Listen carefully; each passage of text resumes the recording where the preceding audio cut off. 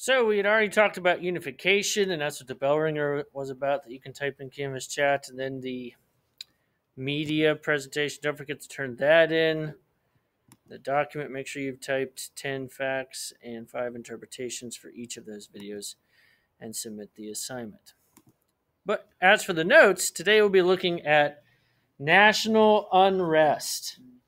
National unrest.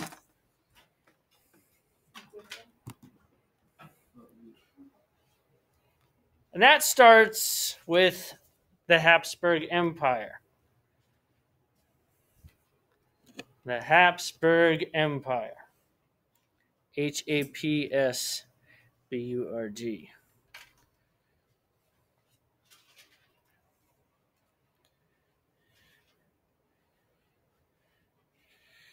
And of course, it was still an empire from the 40s through the 60s. And it definitely had an absolute ruler. But compared to the rest of Europe, it was fairly rural. It was agrarian or agriculture based.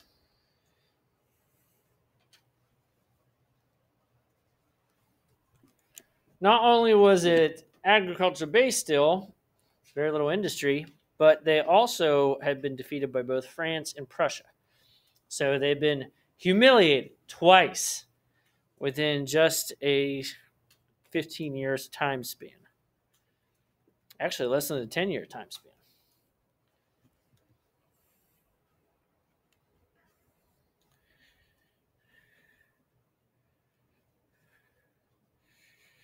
So there are calls from reform. And so the Emperor Francis Joseph ends up establishing a legislature. So he does set up a legislature, helping to appease some of the liberals.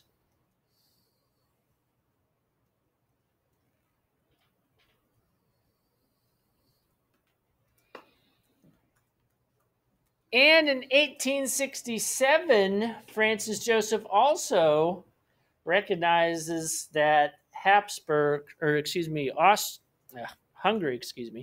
Hungary will have control over its own state. And so from this point forward, it won't be known as the Habsburg Empire or the Austrian Empire. It will be known as Austria-Hungary.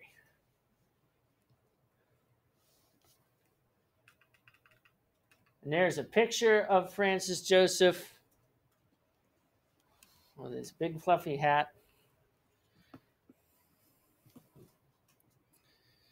So now the Magyars had nationality. They had their own nation state, basically, that would be mostly controlled by Hungary, by themselves, but of course they're still under the reign of the Austrian ruler.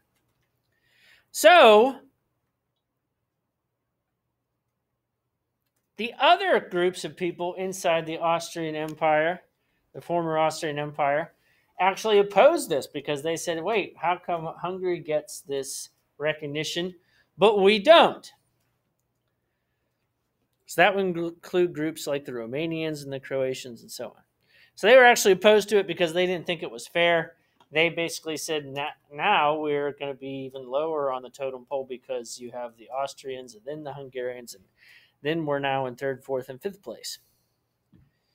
So the consequence of some of this nationalism would end up causing, of course, the two world wars that would be in the 20th century. The 20th century. Mr. Smith, no.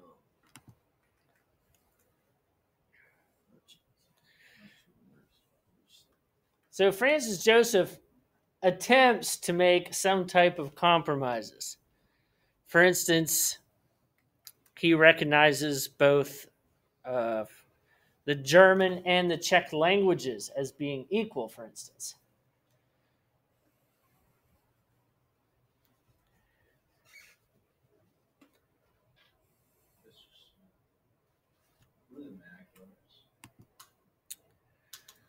The Magyars are the Hungarians. Why aren't you just called the Hungarians? What's that again? Why are they called the Magyars rather than the Hungarians? Because they use both those names. That's what they call themselves. So they call their country Magyar language. I honestly don't know what the name of their country is in their own language. Mongolia. Mongolia is north of China, so no. Mongolia. Well, guess what? Russia's north of China too. Yes. Yes, it is. So is North Korea. It is pretty fun. Or most of China, anyway. But anyway, Francis Joseph just makes these kind of small compromises, but that isn't enough, of course, to appease all the different groups, especially since they wanted full independence in many cases.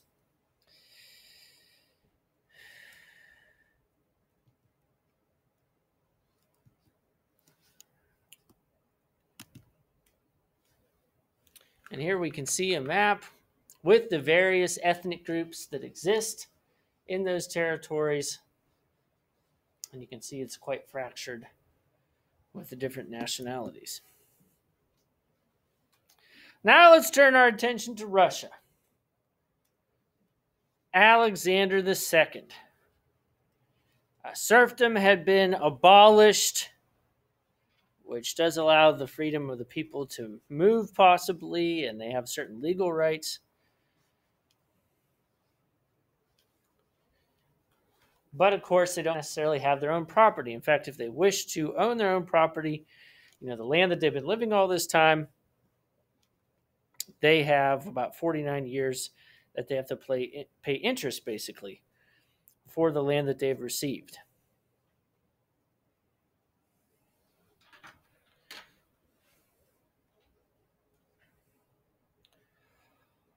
Locally throughout Russia, despite the fact that they have a czar who is an authority figure, there is a large amount of inefficiency in the governing of Russia. A lot of it is done locally by smaller groups or councils or provincial authorities, and so there's no consistency. A lot of uncertainty within most of Russia. But there is some judicial reform to initiate some of the Western civilization aspects, trials, juries, and so on. So that is one type of improvement. And there was military reform. Some of the old-fashioned discipline measures that were taken that were considered pretty brutal were gotten rid of. But of course, you still had an authoritarian regime. And the criminal justice system was still harsh. And Russia's treatment toward Poland was also considered one of the greater tragedies of that time period. And so there would be people interested in reforming Russia, a sense of populism on helping the average people, and through the people's efforts, the possibility of reform was looked kindly upon, but people were too afraid to bring this to the forefront because they knew any type of revolt that happened in the past resulted in it being brutally crushed. So you did have some people that tried to act on their own. There was an assassination attempt, for instance, of a military governor of St. Petersburg. And there was a terrorist group known as the People's Will that was created out of a small group of radicals that attempted to assassinate the Tsar.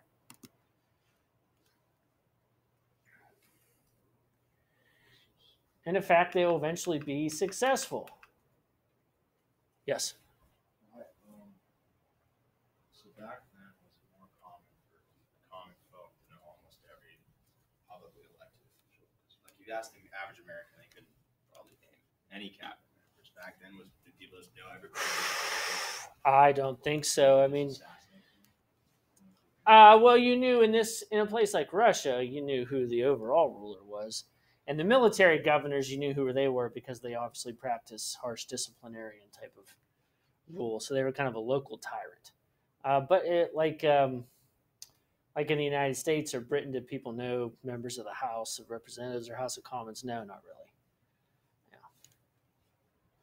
But anyway, Tsar Alexander II was assassinated in 1881.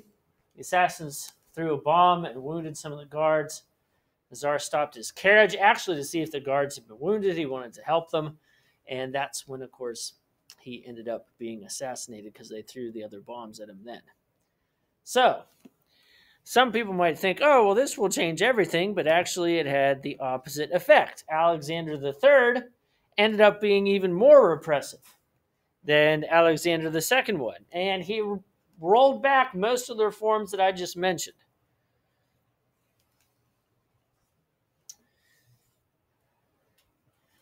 And, of course, he ended up developing a significant system of secret police. Secret police, the people who never make things better.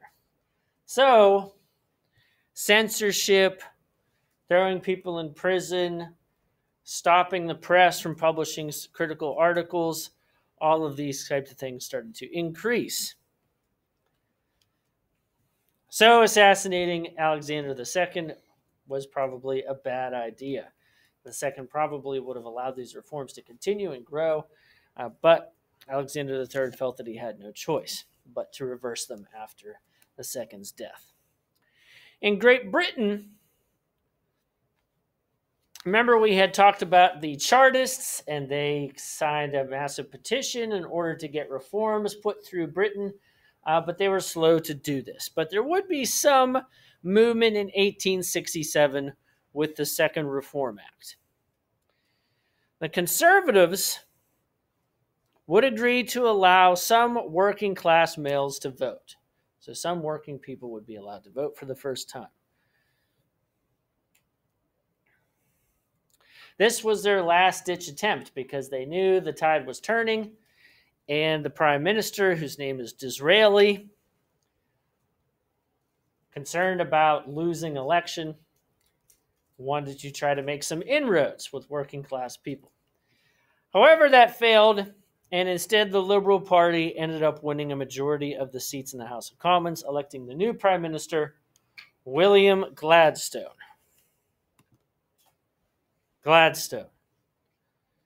And Gladstone actually ended up being one of the better prime ministers, allowing for freedom of religion. He established exams, for instance, for entrance into the civil service, which meant it wouldn't be based on who you're related to, but by what type of experience and talent that you had. Not only did he establish the civil service reform, but he also helped with establishing the secret ballot to make sure that people didn't know who you voted for.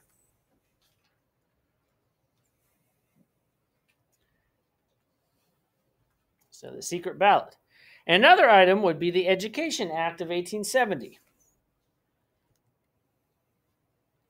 And this allowed for the establishment of government-run schools instead of those run by the church.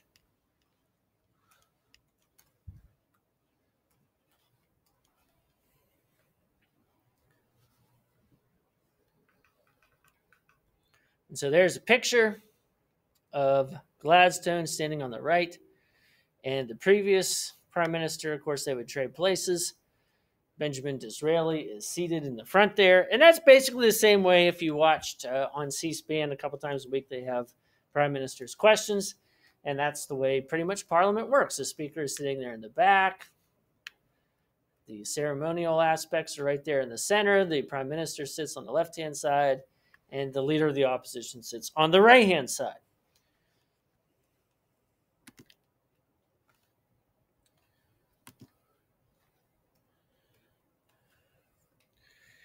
And of course, eventually,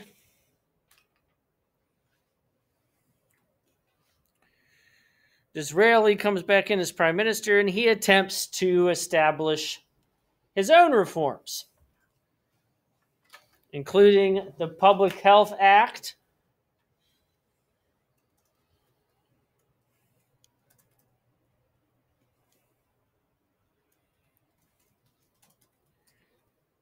and also housing reform, making sure that working class people had somewhere to live.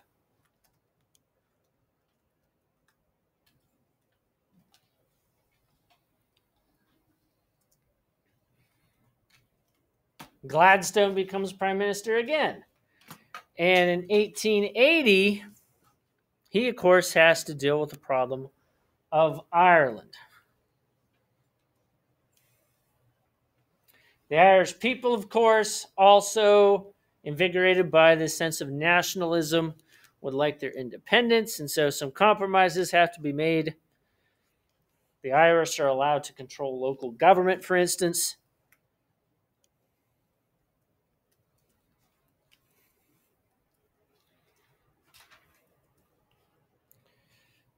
Irish Catholics no longer have to pay a tax to the Church of England.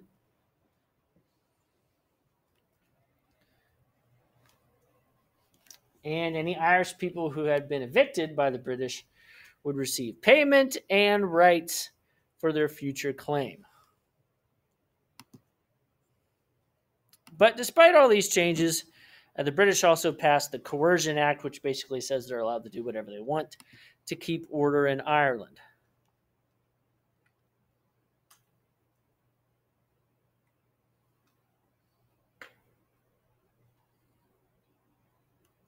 But Home Rule, allowing Ireland to completely govern itself, would not pass until much later.